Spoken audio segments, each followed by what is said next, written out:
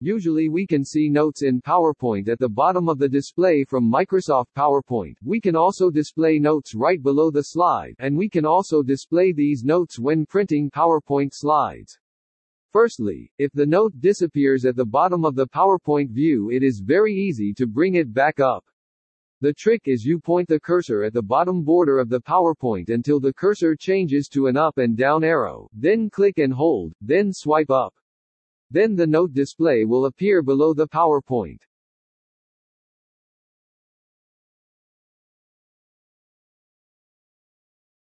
To display notes right at the bottom of the slide, you just change the slide view by going to the View menu, then changing from Normal View to Notes Page View. Automatically the display will change with a note that we can write notes right below the slide. We can also print slides and notes by entering the Print menu, then changing the print layout from full page slides to note pages. You can immediately print or print it and see the results. How is it? Easy, right? Good luck!